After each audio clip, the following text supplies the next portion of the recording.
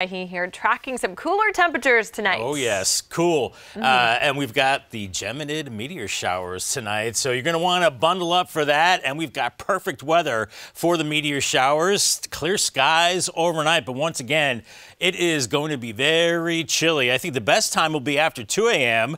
to watch these, about 50 to 100 per hour of those meteors. The moon goes down shortly after 3 a.m., so that is going to be a really good time to check it out. Moving into Tuesday, after a cold start, another day with lots of sunshine. We're going to warm it up a few more degrees into the 60s, maybe some clouds late in the day.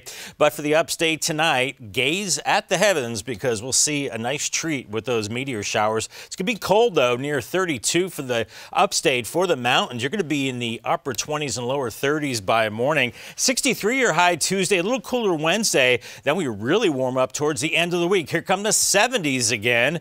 In December, we've had them already. 71 Friday. It looks like a better chance of showers for the weekend. And then for the mountains, you're looking at 60 on Tuesday, brief cool down Wednesday, and then warming up. Rain chances increase for you this weekend. For continuing coverage, make sure you get the very latest on your forecast from Nicole, beginning with the morning news. And then you can find us on the Fox Carolina News app, Facebook, and YouTube as well. Have a great night.